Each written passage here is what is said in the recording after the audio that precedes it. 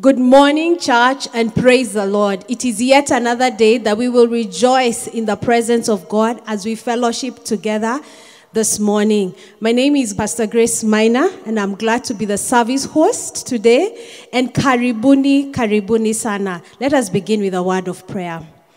Abba Father, we bow before you this morning, Lord, to acknowledge that you are God, to acknowledge that you reign forevermore, and there is no God like you, Jehovah God. We thank you for this service. As we begin, Lord, we invite your presence, Lord, to be with us, Jehovah God, that even as we lift our praises to you, that, Lord, you will be honored and you will be glorified. Lord, we pray, like David, that how lovely is your dwelling place, O Lord Almighty. My soul yearns, even faints, for the courts of the Lord. My heart, my flesh cry out for the living God. Even the sparrow has found a home, and the swallow a nest for herself, where she may have her young, a place near your altar, O Lord Almighty, my King and my God. We desire to experience your presence today. We desire to hear your word today. We desire to be encouraged today. In Jesus' name we pray. Amen. Welcome to our Sunday service. If you're a visitor and visiting us on this platform for the very first time, we'll be more than glad to acknowledge as you comment on the chat section. So kindly let us know where you are and listening us from or watching us from. And if you're a visitor, please feel very welcomed at Nairobi Chapel Langata service. And it will be a joy to have you even view our other services as we move along. I hope you're ready to worship God this morning. And I pray that you have your Bible, your notebook. Just get them ready. If there's a family member or a friend in your house who is still moving around, just tell them, hey, it's church. Come, let's do church here at home. As we start our service today, allow me to read another Psalm 73 from verse 25 to 28, this time using the Message version. And it says, you are all I want in heaven. You are all I want on earth. When my skin sags and my bones get brittle, God is rock firm and faithful. Look, those who left you are falling apart. Look, those who left you are falling apart. Deserters, they will never be heard from again. But I'm in the very presence of God. Oh, how refreshing it is. I've made Lord God my home. God, I'm telling the whole world what you do. And I pray that each one of us, this time as we get to a time of worship, that we'll be able to let loose and just praise the Lord, praise the living God, because he is worthy of our praise and he's worthy of our worship. So I will welcome Pastor Mani and Pastor Brenda to lead us in a time of worshiping the Lord this morning. Be blessed.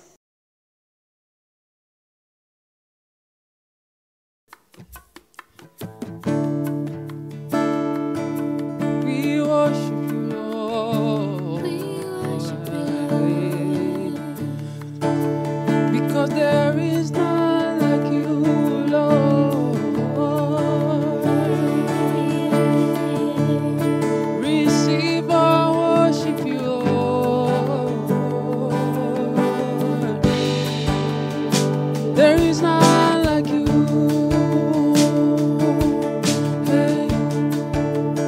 Thank you for the cross, Lord. Thank you for the price you paid, bearing all my sin and shame. In love you came and gave amazing grace. Thank you for this love, Lord. Thank you for the nail-pierced hands. Wash me in your cleansing flow. Now all I know is your forgiveness and embrace.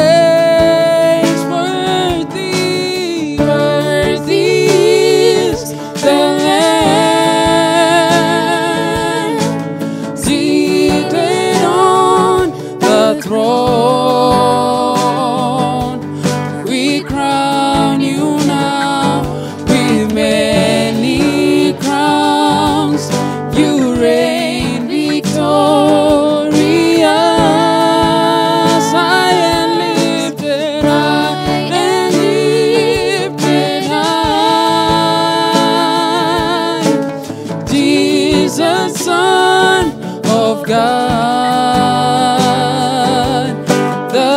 darling of heaven, crucified.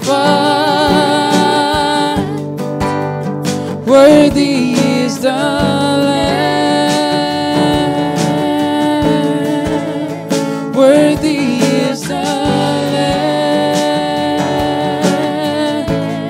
Oh, thank you for the cross, Lord.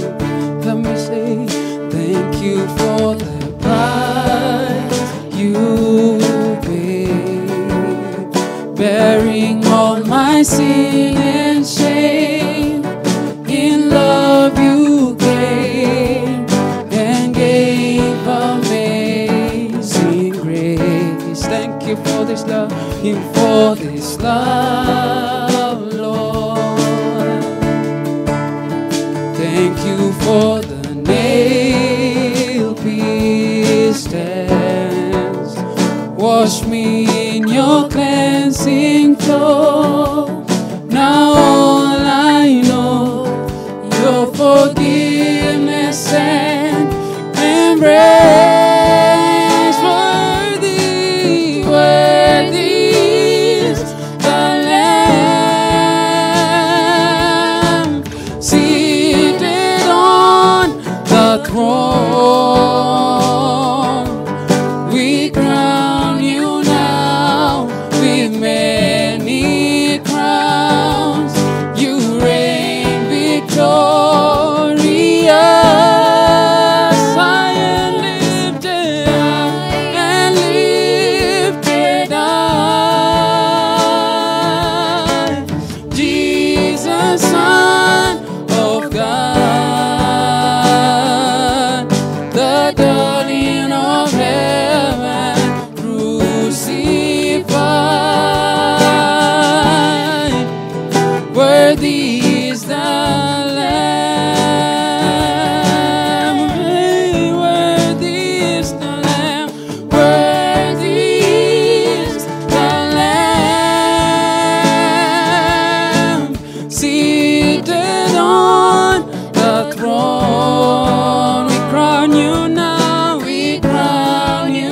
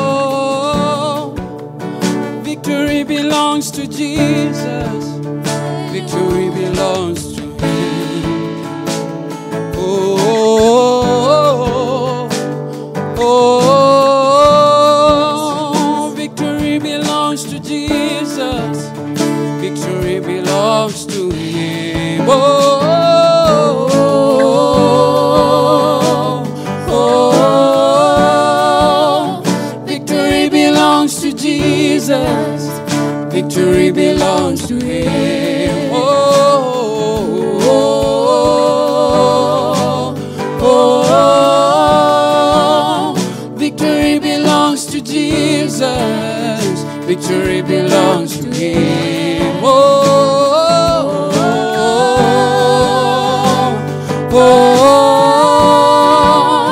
Victory belongs to Jesus. Victory belongs to Him. But who can stand? Who can stand against the Lord? No one can. No one will. Who can stand against the King? Who can stand against the King? No one can. No one will. Who can stand against our Lord? Who can stand against the Lord? No one can. No one will. Who can stand against the King? Who can stand against the King? No one can. No one will.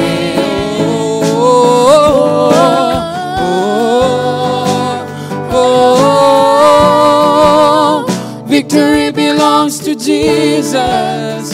Victory belongs to Him.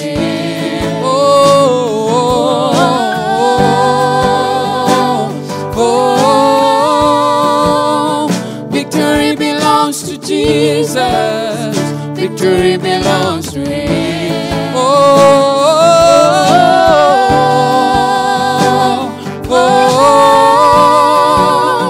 Victory belongs to Jesus. Victory belongs to Him.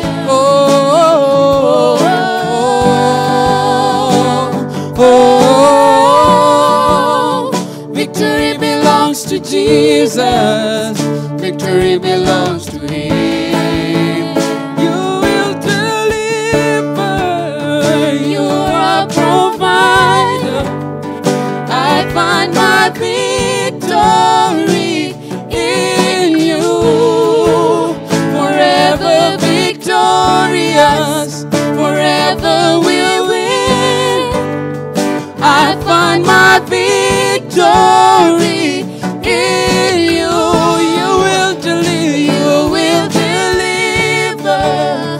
You're a provider. I find my victory in You. Forever victorious. Forever we'll win. I find my victory in You. And victory belongs to Jesus. Victory belongs to Him. Victory belongs to Jesus. Victory belongs to Him. Victory belongs to Jesus. Victory belongs to Him. Victory belongs to Jesus. Victory belongs to Him. And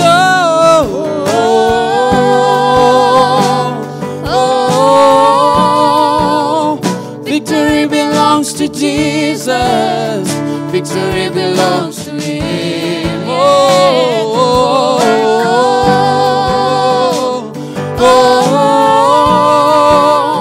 Victory belongs to Jesus. Victory belongs to Him.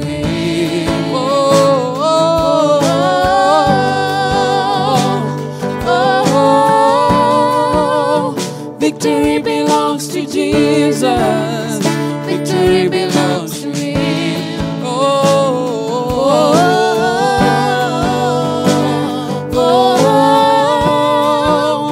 Victory belongs to Jesus.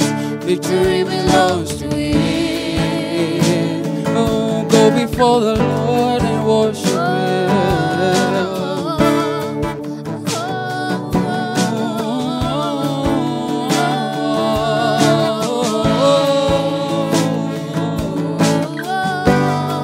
You're worthy, Lord.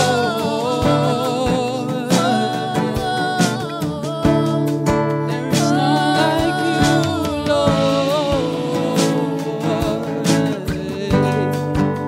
We worship You, Lord. For There is none like you, Lord. High and lifted up, high above everything, Lord. For you are King of Kings. Yes, you are Lord of Lords. The beginning and the end. You're everything we need.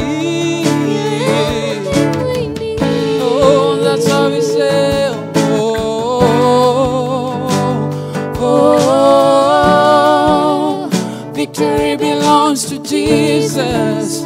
Victory belongs to Him.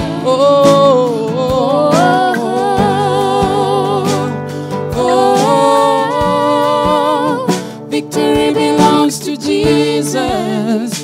Victory belongs to Him. We worship you.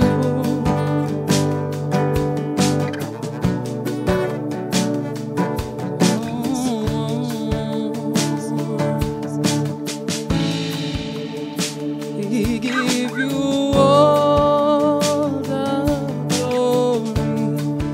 We worship you alone. You are worthy to be praised. We give you all the glory. We worship you, our Lord. You are worthy to be praised. We give you all, we give you all the glory. We worship you, our Lord. You are worthy to be praised. And we'll lift your voice, sing glory. We give you all the glory.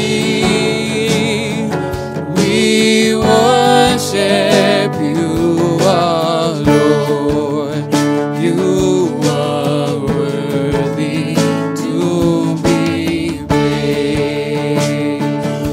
We give you all, we give you all the glory. We worship you, our Lord. You are worthy to be praised. We worship you, Lord.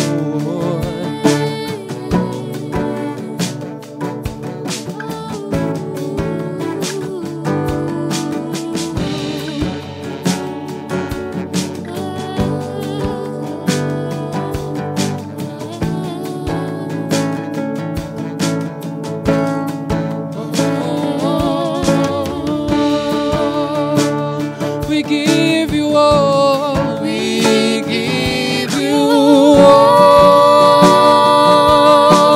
the glory. We worship you, our Lord. You are worthy to be praised. You are Alpha and Omega. You are worthy of our praise, O God. You are the beginning and the end. Father, you are worthy of worship today. We give you praise, O Lord. We magnify your holy name. We exalt you because you reign supreme. You are sovereign in all your ways. There is no God like you. You are the Lord of Lords and the King of Kings, Jehovah God. You are compared to no one, O God. You are worthy, our Lord and God, to receive glory and honor and power. For you created all things, and by your will they were created and have their being. Worthy is the Lamb who was slain to receive power and wealth and wisdom and strength and honor and glory and praise. And Father, we just worship you this morning. We declare that you reign on high, O God. There is no one that is compared to you, Jehovah God. This morning, as we worship you in the comforts of our homes, my Father, we declare that you are God, that you are at the center of our hearts, O God. You're at the center of our homes, my Father. And you deserve all the praise, and you deserve all the honor, and you deserve all the worship, O God. How we are anticipating, Jehovah God, even to experience your presence in our lives today, O God. Father, may you reveal yourself, Lord, in our homes, Father, even as we participate in this service, Jehovah God, as we get to hear your word, dear God. I pray that you would reveal yourself, oh God. Thank you for the week that has been, oh God. Thank you that you have kept us. You have watched over us. You have been our protector and our shield, our strong tower, our salvation, oh God. Thank you for the week that is coming ahead. We surrender it to you, oh God. And we ask that, Father, you would take charge over it, oh God. We pray that indeed you will be our Alpha, that you will be our Omega, oh God. Because without you, we are nothing, Jehovah God. Father, we know that you will not lead us to territories that you have not conquered. And therefore, Lord, we lay our lives before you. We surrender to you, O God. And we ask that you would have your way, O God. We trust you because you never fail. We trust you because you're dependable, O God. And we pray, Jehovah God, just thanking you for all that you have done for us. We cannot tell it all because you have done so much in our lives. And we rejoice in all that you do and all that you're going to do.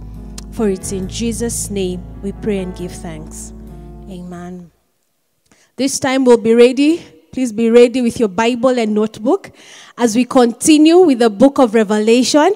And we'll be having Pastor Brenda coming to share with us the truths that are in Revelation chapter 2. So dive in, ensure that you're ready to hear God's word and let it transform you. I invite Pastor Brenda now to come and share God's word, and may the Lord's anointing be upon you. Amen. Good morning, church. It's so good to be coming to you through this camera. How I wish I was seeing each and every one of you, but to God be the glory. Thank you so much, Pastor Grace, for how you have so ably led us through service. Such an honor to be serving with you. God bless you. Now, church, we have been going through the book of Revelation. And I say we have been going through as though it's been a long period, but we actually just started last Sunday. So worry not if you're watching us today for the very first time, or you're joining us in fellowship today for the first time in this series. This is just the second Sunday into the series of the study of the book of Revelation. Now, last week, Pastor Titus took us through chapter 1 excellently. Thank you so much, Pastor. We have some background into this book, and I'm looking forward to more teaching from him and Pastor Joseph and all the other pastors will be taking us through. So I pray that you also are as eager as I am to hear from the Lord, to hear what he has to say through the book of Revelation. Please allow me to pray even as we begin. King of glory, thank you so much for this opportunity to gather in this way as a church. Definitely not the norm, but we are grateful that we get to fellowship nonetheless, even virtually. Father, we know that your word is powerful. It is sharper than a double-edged sword. It goes through marrow and bone, meaning, God, it cuts deep. And we pray that even as we listen, deep calls to deep. Father, Lord, would you go deep into our hearts, Lord? Would you just sow this word so ably and so deeply in us, God? May it bear much fruit because of the understanding that comes out of it and the wisdom that comes out of it and the transformation, oh God, that comes from listening to your word. Father, we pray that we will not just be listeners, but doers of your word. Whatever you challenge us to do through this book today, through the chapter we're going to go through today, we pray that, God, you would enable us, Holy Spirit, to act according to your will. After all, it is the Spirit speaking to us. It is the Spirit speaking to the churches, as we will see. And you have asked us to hear and to act accordingly, God. Enable us, O Holy Spirit, to do that which is your desire for us. We thank you once more. In Jesus' name we pray. Amen. I love backstories. And I know there are people who, even in conversations, are like, I don't do backstories. But, backstories give us understanding. They give us context. They give us also insight into the present and even the future. And so, as much as we did go through the background of this book last Sunday, I know that those of us who may not have watched it yet, and if you haven't watched that video or that sermon, I encourage you to do so. It will inform a lot of what we're going to discuss moving forward. Having said that, a little background.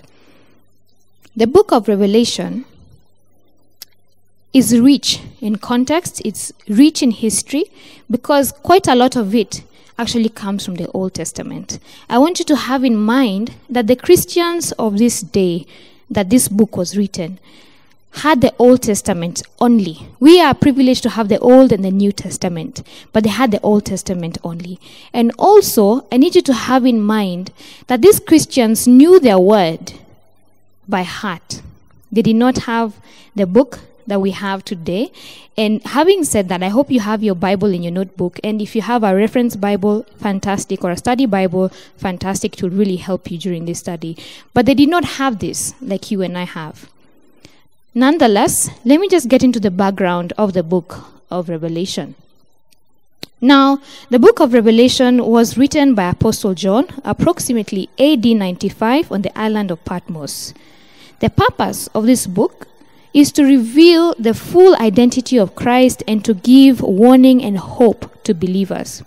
As Revelation chapter 1 verse 1 and 2 tells us, it is the revelation from Jesus which God gave him, Jesus, to show his servants and the events that must soon take place.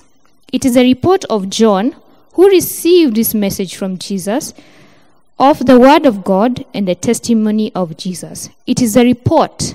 Revelation is a report from John of what he had revealed, or rather what was revealed to him by Jesus Christ about the word of God and who Jesus really is. Now the original audience was the 7 churches in Asia Minor, which is present-day Turkey. It was not just for the 7 churches, but even for the believers who were in existence at that particular time, even those who were not necessarily amongst the 7 churches as mentioned earlier. It is important to note that the number 7 is used severally in the book of Revelation. And this is because the number 7 in Hebrew represents perfection and completeness. So in a sense, even as these 7 churches are the ones being addressed, or were the ones being addressed in history at that particular point in time, Jesus is addressing the church across history, the church today and the church that will be in existence at his return. It is believed that these 7 churches to whom John was writing were experiencing great persecution under the Emperor Domitian. Domitian had come after Nero, and it must be noted that even when Nero was emperor, things were actually thicker, they were worse. He really took the Christians through a lot of suffering, and he made a mockery of the faith. Domitian ruled between AD 90 to 95. Now John, the apostle, their pastor, was not exempt from the suffering that the Christians went through. And perhaps this was enriching for his own experience and even in writing this book. It is said that before they exiled him to Patmos, where he was writing this book, they had tried to kill him by dipping him in hot oil, and it is a miracle that he did not die. At this time, John was the only surviving apostle. The rest had been martyred, with the exception of Judas, who took his own life. Perhaps Domitian thought that killing the only surviving leader of the Christian movement would actually put an end to Christianity. But he was very wrong. Revelation is written in apocalyptic form. Apocalyptic meaning uncovered, unveiled, or revealed. Now, this is a form of Jewish literature that uses symbolic imagery to communicate. In this case, John used this style to communicate hope to the Christians in the midst of their suffering and persecution. It makes sense why he would do so. These people were going through hell on earth, but he indeed helped them see vividly that their hope in Jesus was not in vain, and surely that a reward was awaiting them in days to come. John uses imagery to show that Christ is indeed the glorious and victorious Lord of all, the all-powerful King, victorious in battle, glorious in peace, not just the humble earthly teacher, but also the glorious God. This imagery that John uses is not meaningless or senseless or from the clouds. It has meaning, it has roots, a lot of which can be found in the Old Testament. In fact, it is said that there are about 518 illustrations in Revelation that can be traced back to the Old Testament. I mentioned earlier that these Christians knew their word by heart. They had no choice. They did not have the privilege of having multiple versions or sizes of the Bible. They had to know it by heart. And John knew his Bible very, very well. And because he knew his people also knew their word, then he used the imagery that is there in the Old Testament to communicate to his flock. Some scholars believe that he used imagery and illustrations also as a way to waylay the Romans who were persecuting them. In case they came across the material, the Christians would not be liable for anything because they would not understand a thing they would read, and I'm referring to the Romans.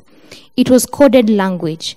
What he was communicating was very sensitive because it described the judgment, the coming judgment, and the end of all human kingdoms, and the soon coming establishment of the kingdom of God.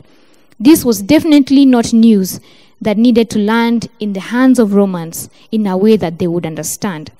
Now, the book of Revelation carried in it a message that the Christians then really needed to hear, really needed to grasp, and really needed to believe. They needed to believe that in the midst of their suffering and their persecution, in the midst of the deaths of even their leaders, that Jesus was still on the throne, all-powerful, still in control, and that he was coming back soon with rewards for all of them who would endure to the very end. This message, fellow Christians today, is also a message that we too need to grasp and believe. Just like the Christians then, who were under the Roman Empire, needed to resist the influences of their oppressors because they could have easily compromised just to have peace and to save their lives. But just like they fought those influences then, we too must resist our current influences of the human kingdoms that exist today. We must not compromise what we know is right because of the pressure that comes and the suffering that comes with standing by it. So in a nutshell, the book of Revelation is not just a book with prophetic information, which it does. It is also a book that gives us a personal revelation of the Lord Jesus Christ. Now, having said that, having given us that little backstory, I want us to dive into the second chapter of the book in which Jesus speaks to the 7 churches. Now, this message to the 7 churches, as written by John, was addressed to these particular churches. That is the church in Ephesus, in Smyrna, in Pergamum, Thyatira, Sardis, Philadelphia, Laodicea. Now, John was the overseer or the pastor of those 7 churches. I want us to examine what the Lord Jesus Christ spoke to the Ephesian church. As I mentioned earlier, the number 7 in Hebrew marks completion and perfection. These 7 churches give us a complete picture of how the churches were, how the church would be thereafter, until the second coming of our Lord Jesus Christ. The church today can relate with these 7 churches in one way or the other. As Jesus is addressing these 7 churches, there's a certain flow that emerges. It seems as though he begins by affirming the church, speaking about the good things and the good aspects of that particular church, with the exception of just one church that we'll see as we do future studies. And then he corrects the church. He rebukes whatever is not right in the church. Again, with the exception of one, as we will see in the future. And then he closes by motivating them, by speaking of the reward awaiting them if they receive his message and comply with it. Just like these 7 churches, each church brings out an aspect of Christ. It begins by affirming what is Christ-like in them. Today, some churches are great in evangelism, others in mercy works, others in teaching, and so on and so forth. And just like those churches then, the church today, each reflects an aspect of Christ. And together, we create a holistic picture of who Jesus is. How amazing is that? You know, sometimes I hear in our conversations we compare, oh, this church is great in evangelism. Perhaps they should just pick up on their teaching ministry and become better in teaching. Oh, this church is awesome in worship. Maybe they need to do a little bit of evangelism. Oh, this church is great at church planting. I think this is a challenge for us today to realize that each of us, each congregation is unique in one way or the other and portrays Christ in one way or the other. So instead of comparing, we should complement one another. If this church is great in evangelism, maybe we can learn a thing or two from the church that is great in worship. Or partner, better yet. Because after all, we are one body. And our mission is just one. To establish the kingdom of God here on earth. Or to work towards the establishment of the kingdom of God here on earth. Telling people of the good news of Jesus Christ in every way as we may be empowered by the Holy Spirit. So let's have this in mind, that just like the churches then, the church today, the congregations today, each reflect an aspect of Christ, and together we create a holistic picture of who Jesus is. I would like us now to go through the book of Revelation from chapter 2, and we will begin from verse 1 and go all the way to verse 7. The message to the church in Ephesus. I will be reading from the New Living Translation. Feel free to use whichever version you have with you. Write this letter to the angel of the church in Ephesus. This is a message from the one who holds the 7 stars in his right hand, the one who walks among the gold lampstands. I know all the things that you do. I have seen your hard work and your patient endurance. I know you don't tolerate evil people. You have examined the claims of those who say they are apostles but are not. You have discovered they are liars. You have patiently suffered for me without quitting. But I have this complaint against you. You don't love me or each other as you did at first. Look at how far you have fallen. Turn back to me and do the works you did at first. If you don't repent, I will come and remove your lampstand from its place among the churches. But this is in your favor. You hate the evil deeds of the Nicolaitans, just as I do. Anyone with ears to hear must listen to the Spirit and understand what he is saying to the churches.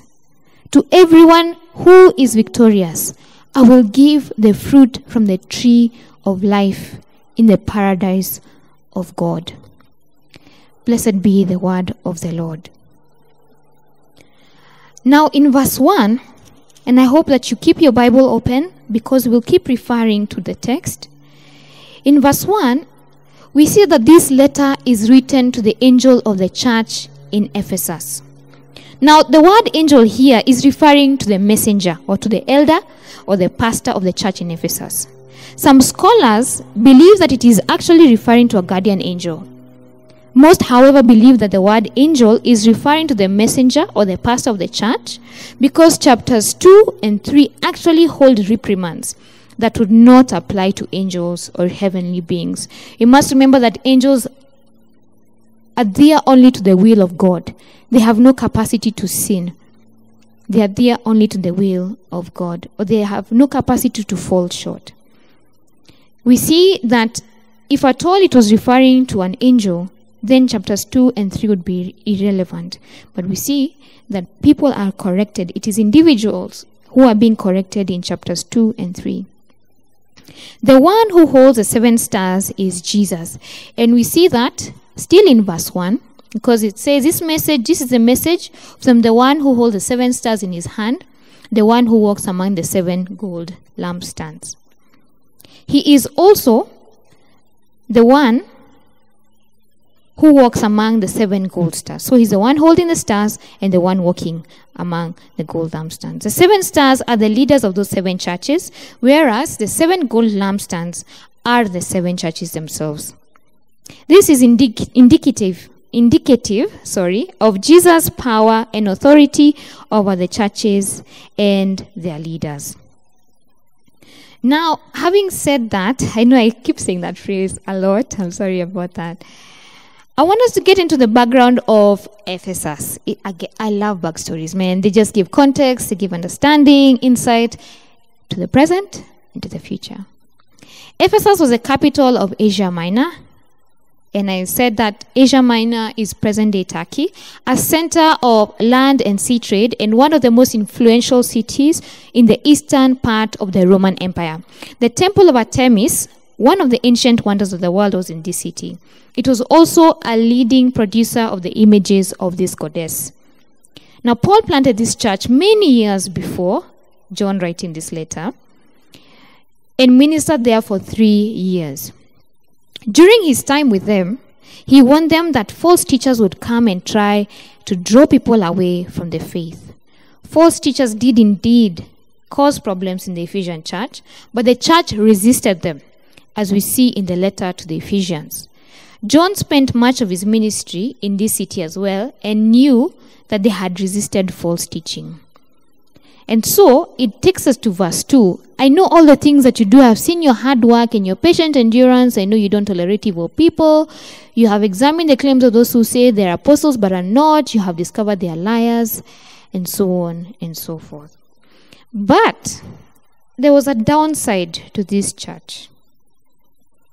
As much as they had resisted, and again, even before I go to the downside, we must commend them for being steadfast and resisting the influences of their time, because this city was known for immoral sexual practices and the worship that was associated with the goddess Artemis. But this did not cause them to water down or to allow practices that were not in accordance to what they had been taught by Paul, that is in God's word. Now, in verse 3, after Christ has commended them for being hardworking, for being patient and enduring the suffering, for not tolerating evil people, and critically examining the claims of false apostles without quitting, there is something that he holds against them. Verse 3, he says, and I just ask us to go back there, you have patiently suffered for me without quitting. But, verse 4, I have this complaint against you. You don't love me or each other as you did at first. You don't love me or each other as you did at first. All these efforts they had made, all this hard work, all this endurance, all this examination of false prophets and knowing them and setting them aside and chasing them from the church, all this suffering without quitting, unfortunately, was not motivated by the love that they had for God. It did not spring out of love, and this grieved Jesus. We must remember that both Jesus and John stressed love for one another as an authentic proof of the good news. In their effort to maintain sound doctrine, the Ephesian church, in their effort to maintain sound doctrine and moral and doctrinal purity, they lost their love for God. Perhaps the conflict they were going through and the length for which it had endured was making them weak or had made them weak and destroyed their affection. And perhaps this is what led to their situation currently, as we see in Scripture. It's interesting, though, that Paul had once commended this church for its love for God and others, as seen in Ephesians 1:15. But many of the church founders who existed then were no longer there. By this time, many, or even the second generation believers, had lost their lives.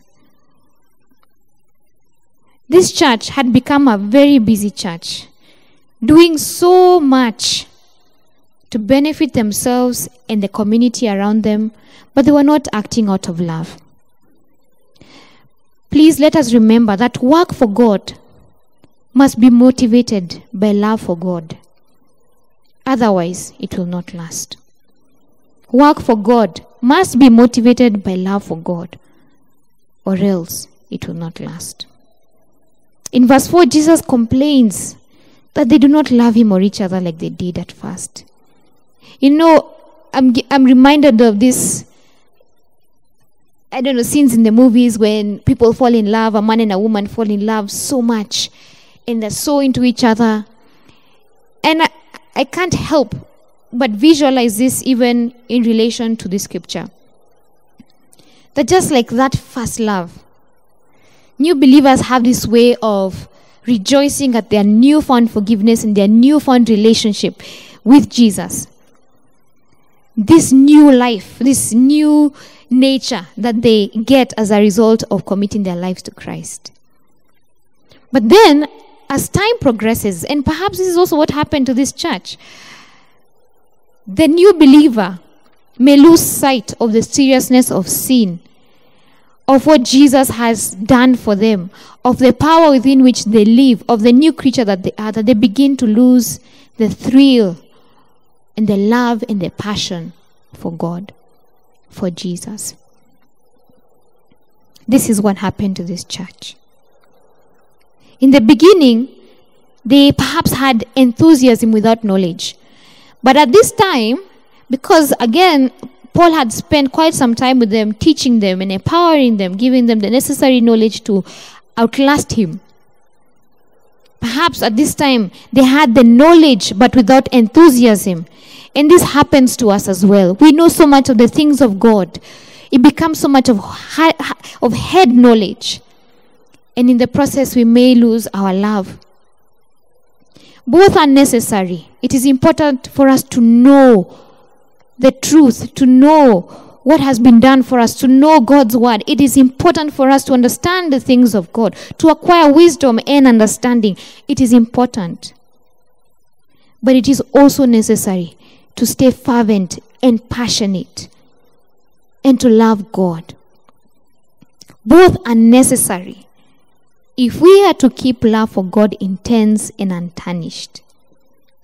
Let me ask you today, are you as passionate for God? Are you as full of love for God as you did when you first received him? And maybe you're not born again and you're wondering, what is this all about? You too can experience this relationship with Jesus. You too can experience this love and this freedom and this salvation. And the Holy Spirit is at work in your heart. If you would embrace and accept that you are indeed a sinner in need of a Savior, then you would experience His love. And it is here now, ready for you to receive. And let me just take a detour and pray for somebody who's just feeling that conviction from the Holy Spirit. This desire for this first love that Christ is referring to. Let me pray for you today. And join me even as I make this prayer with you. Lord Jesus, I know that I am a sinner. I have fallen short of your standards and I have fallen away from you and embraced myself and walked according to my desires, lived life according to my desires and those that are prescribed to me by the world. But today, knowing that I have done wrong in your eyes, I ask for your forgiveness. I ask that you would cleanse me. I ask that you would forgive me and make me a new creation. I receive you as Lord over my life. And I pray that you would help me know you more and be like you. That you'd help me know you and be like you. In Jesus' name. And if you prayed that prayer, drop us a comment and be sure to follow up with you.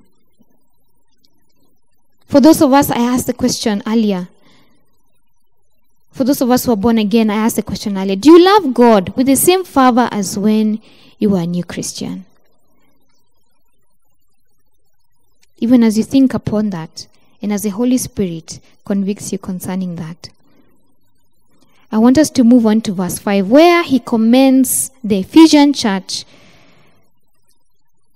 or rather where he commands the Ephesian church to retrospect and to turn back and to do what they did at first.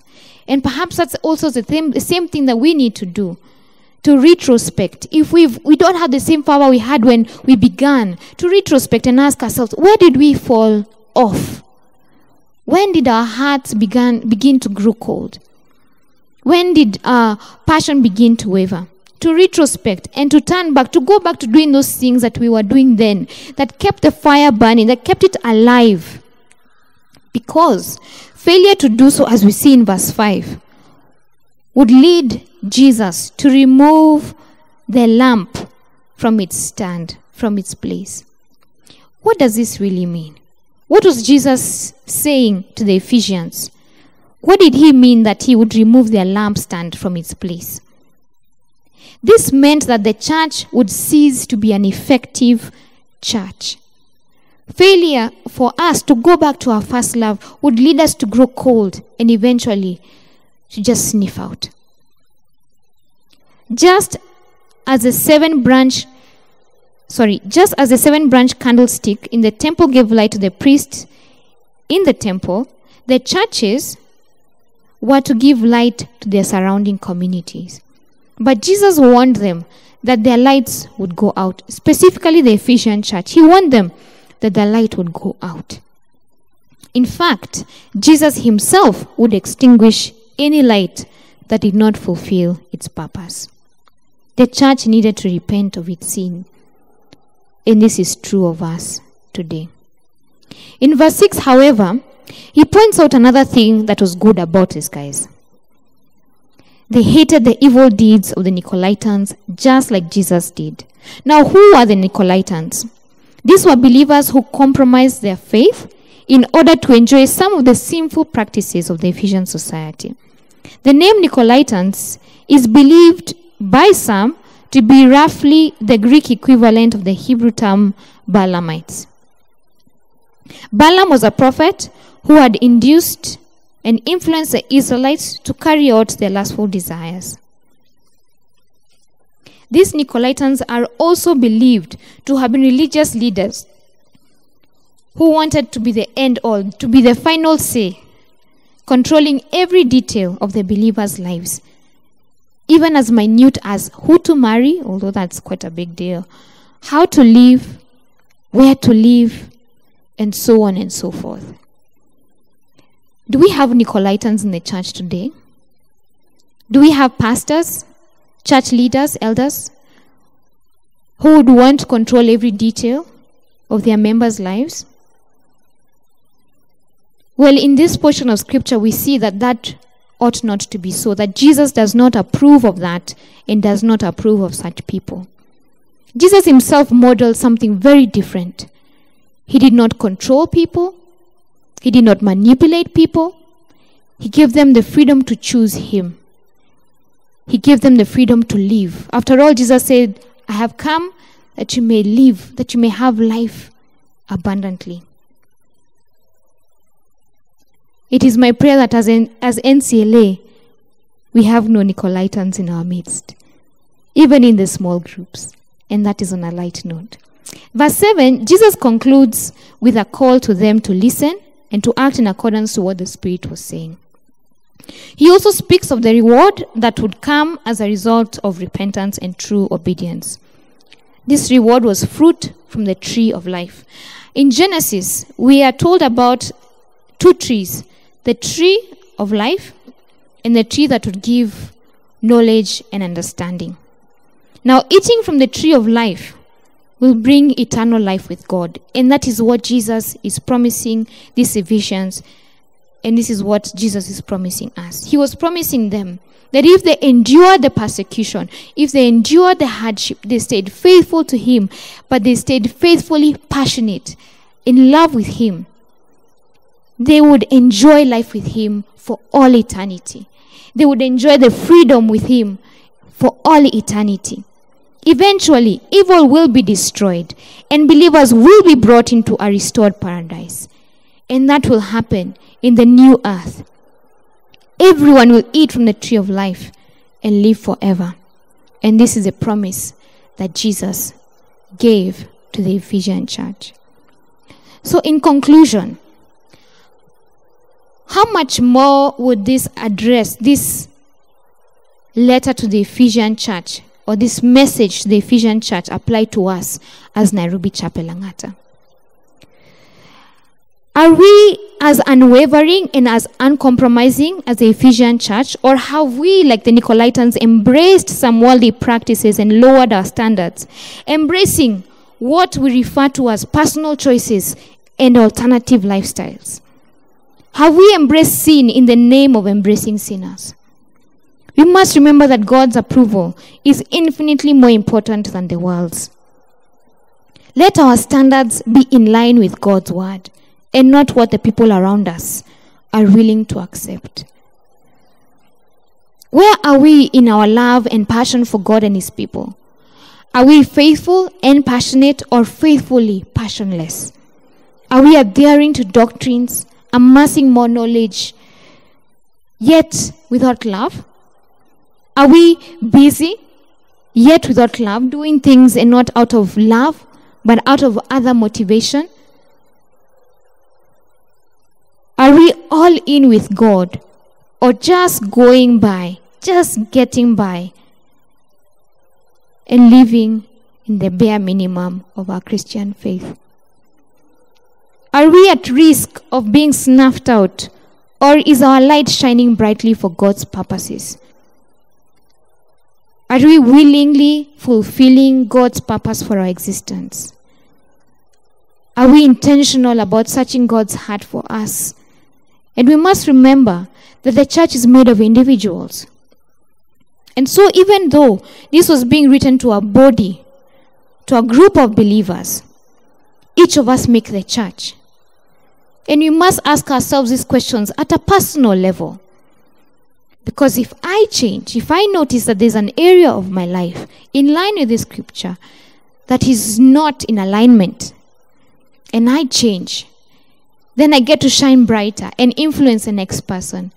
And it goes on and so forth. And we shine for God's glory. And we live in God's purposes. And we fulfill God's purposes here on earth. If we are on track, hallelujah, the Lord Jesus Christ be praised. If we are failing in even one of these aspects, we must turn back. Just like Jesus told the Ephesian church, you need to go back. You need to retrospect. Go back to the place where you had a fallout, or where you had a detour. We must repent. It's not just going back and retrospecting. We must make a decision to change and to realign ourselves with Jesus. To find that first love, to experience it once more and to live in it. We must repent and do the things that we did at first, when we were full of gratitude for the gift of salvation, when we were full of love for this God who has saved us. We must live and love Jesus. We must live for and love as Jesus has shown us in his word. And as a result, shine his light brightly in our homes, in our churches, in our society, in our workplaces, in our country, and the world. As we see in this address to the Ephesian church and to the subsequent churches, it is clear that Jesus knows and cares for his church. The Lord of the universe knew each of these churches and its precise situation. In each letter, Jesus told John to write about specific people, places, and events. He praised the believers for their successes, but also told them how to correct their failures. And just as Jesus cares for each of these churches, he cares for ours. He cares for Nairobi Chapel Langata. He wants us to reach our greatest potential. We are God's vehicle for changing the world. So let's take this vehicle seriously, because God really does.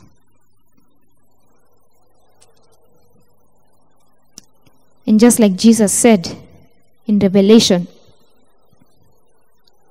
chapter 2 verse 7, anyone with ears to hear must listen to the Spirit and understand what He's saying to the church. Listen and understand what the Lord is saying to you and what the Lord is saying to us as a church. God bless you. Amen and amen. Thank you so much, Pastor Brenda. Wow. Going back to the first love. What was your take home? Just discuss with your family member or somebody you are with at home, or text or chat or comment, post in the group. Let's hear. What was your take home from today's study? Amazing. God is calling us back to the first love. To the first love. He's calling us back to Himself. Thank you so much, Pastor Brenda. May the Lord refresh you as you continue to prepare God's word. I love that I share the order of services that we have here at Nairobi Chapel, Langata. We have our teen service that is aired on Saturdays at 6 p.m., both on Facebook Live and YouTube. We also have our children's service that is aired on Sundays at 9 a.m., and it's not very long, like half hour. They actually will have their service on Facebook Live and YouTube. They also have an online class at 11 a.m. Then we have the adult service, which is on Sundays at 10 o'clock on Facebook and on YouTube. And then we have our midweek service, an amazing time to fellowship in the middle of the week. You know, you've just done Sunday and you can't wait for another Sunday. So there's a midweek service. And we have it on Wednesdays from 7:30 on Zoom and on YouTube. And the handle is Nairobi Chapel, Langata. I love that I say this benediction. We wait in hope for the Lord. He is our help and our shield. In Him our hearts rejoice, for we trust in His holy name. May your unfailing love rest upon us, O Lord, even as we put our hope in you. May you have a lovely week. May the Lord go before you. May the Lord be gracious to you. May the Lord do you well. In Jesus' name, amen.